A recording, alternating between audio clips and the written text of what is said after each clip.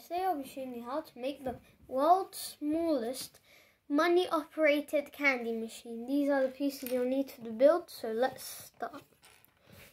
First we're going to get this and then this, put it on top here and put this at the front and then another cheese slope here, then put 2 tiles on each side like this and this. And then we get this, that,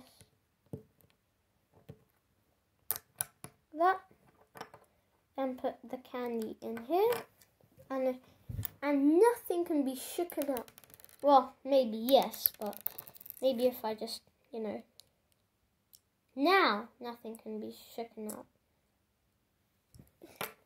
So how it works, you need to get your cash and then just slide it up there. Then when I slide this, the candy comes up. Then the cash stays in. So I hope you guys like it. Subscribe to see my videos. Bye guys.